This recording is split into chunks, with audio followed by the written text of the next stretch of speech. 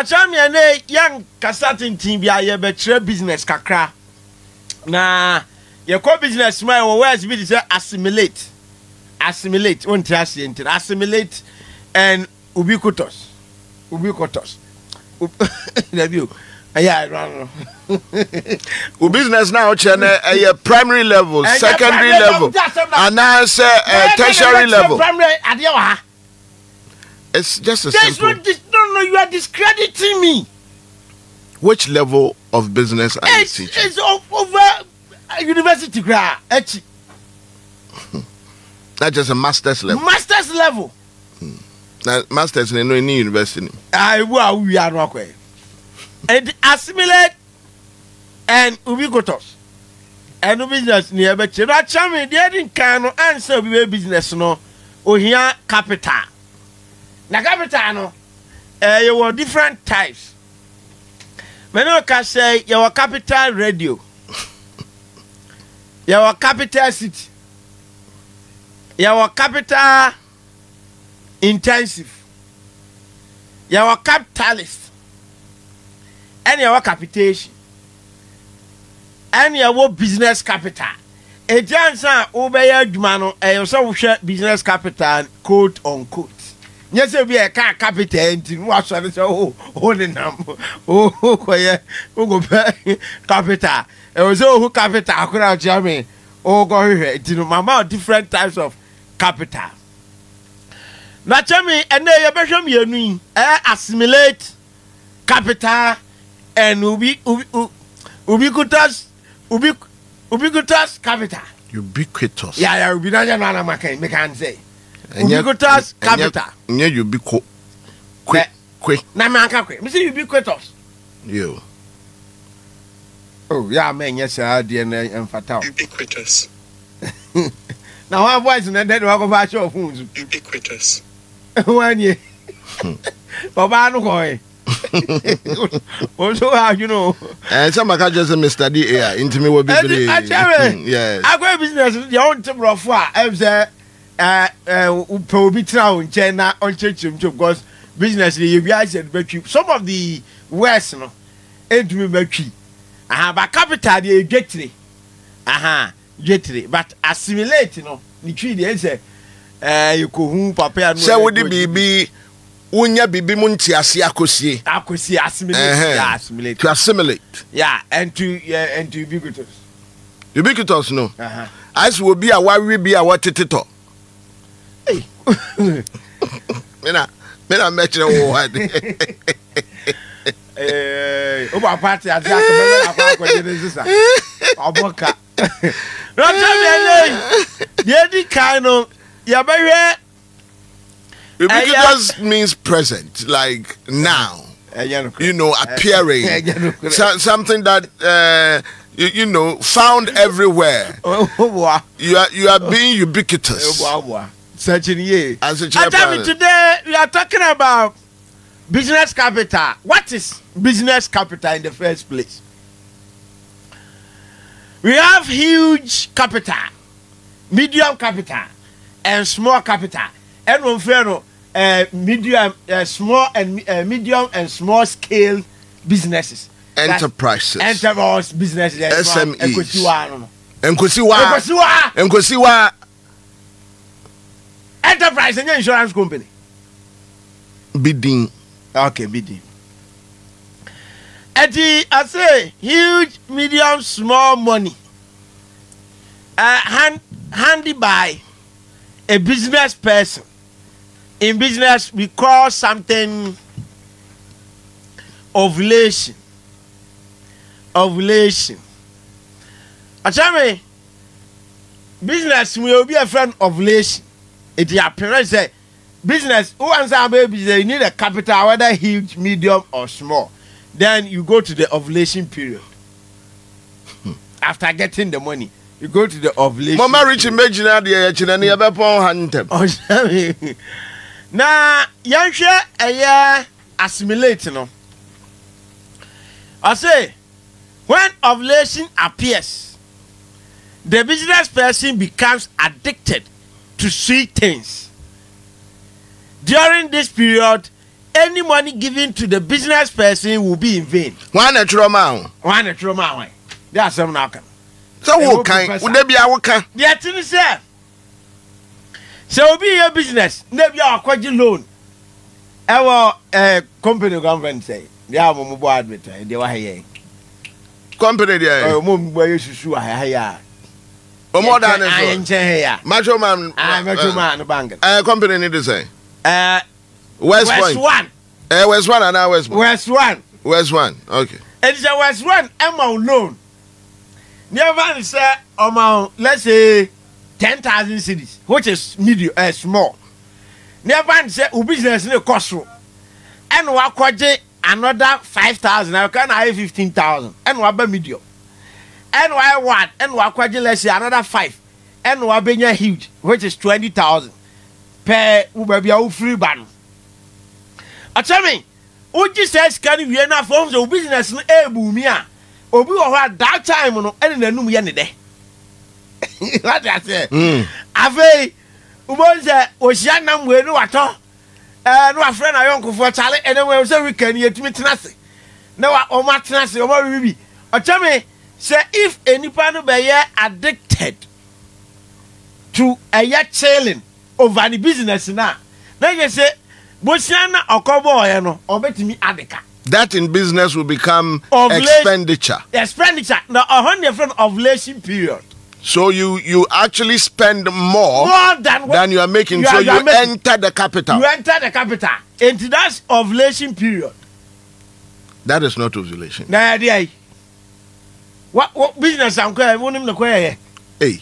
And then no, business. Would there be I will say me a businessman. Are you calling me on business? This level. One hasn't some doors. One with this level. If hasn't some doors. One with this level. Human capital there. Human capital. Any power to capital city. Serbian crying. Yes, more capital. I say. There's a higher capital. Any power. Me mentia ni ma capital da. They mentia ni human capital per capita. That is the probably one kind. Human capital ye nipa ye fa won mo ye adwuma. Oh well boa on serious watch. Won mo na boa adwuma no. Eda ne da de ekoso. And human resources. Human resources. And crab between tomatoes wom between nya and crab it has a different types.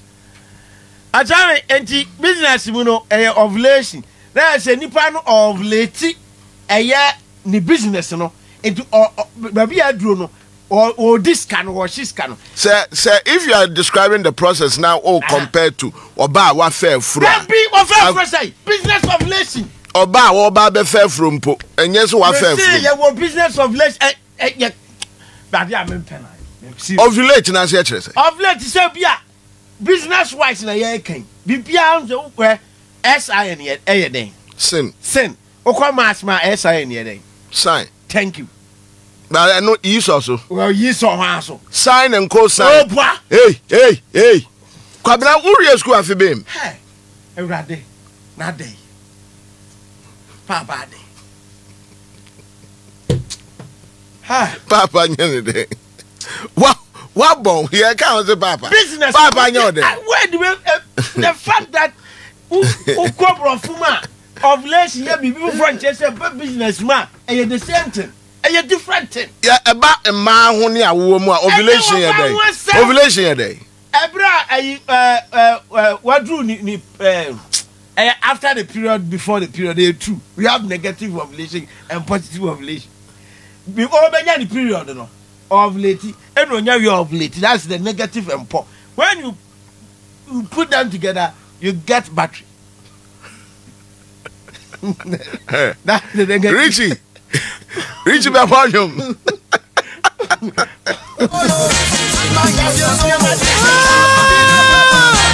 Yeah, that's it. What time is it? That who can say mura ni adira ma? Yeah, who can say on who that? So be some not say what you win ma say. Do not negative and positive side of oba. Eti no oba do ba bia o menstruate ya. The first 1 week one in that onyem, which is the negative. And we will 3 days time crowding down Benyam, which is the positive. And when you combine them together, it becomes battery. That's the negative power and the positive power. That's circuit. Oh, what bomb? Ah, charming. And in business of relation, you know. What is circuit? Circuit. Oh, something technical. Circuit, open circuit in a closed circuit. Yeah, open circuit. Into what is circuit? Open circuit is a time of banana hem. And a closed circuit. I can't deny it too. You know, strange circuit opens. Oh, you do a check. I can't even be yet, you know. I say, you know why. The ovulation period, no. Oh, many panel bosianas or back. No, why make no cash over another loan. Earlier, 12 business, and so I am not because the business, no, I'm a Nipadiano, and why ovulating a business, which means, why I addicted to, and here maybe I'm not only says Sicano, nan can call down only Sicantono. I feel what the Sicano, eto, and you know. What they will see come on and now question all day could do eja adreno. So on her some as a ovulation business and all you. And I've two you be got us no. If you got us business or charming. As you be got us in business, we got something and you cut us. Ubiquitous. And you're quitters. Only Panababu, where then were quitters. Obiana, where you're quitters. Tell ubiquitous. I tell me, in business, we call something premature observant. Premature observant, why? And then, Mobetias will be simple. Now tell me, on the ubiquitous, no? Premature observant. Ubiquitous. I tell you what I say. This is where the business person hey.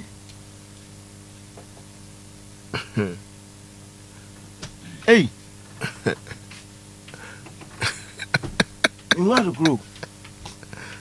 Okay, man. Why not trauma? I don't. And I won't. Me who the match ready. The L. Kill. Go. Say, this is where the business person leaves his or her items or place to go to place. I read this church. I say, we got us no. I am your monument. Mariano. Ubi got us here, Ubi our business. Ah, or charming. What job business no ho, so sorry.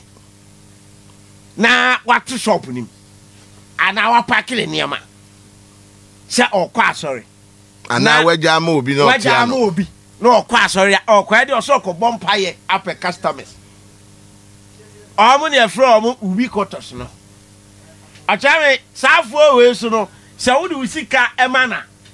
Idea what bokagu because to me enya business ho enko bompire say Yankopon over a customers and to obi ba ho na obeji loan akwa business a busan say oye assimilate and answer oye ubi quotas before who the loan number because minim say companies how do we anato no mu chase ma bi kwaji wo mu loan om dia ma no. And because Nipani Banu was a company, no, you need to find out if the person is assimilate and I will be got us. And now a real business person, I see you say, obey your business. And the Ochami, two group of people are loan for business, I'll be to me about Kano, assimilate and ubiquitous. University of Ghana Business School for us, oh, wow. My mom is a man. Say ube jan se mhunu na o keka no na oboa kuro ade no mo kire wa business wa ha nyina anya India fo ne labani go business e dey no mo kire wa no let us be frank without sound, yeah? Bring yourself across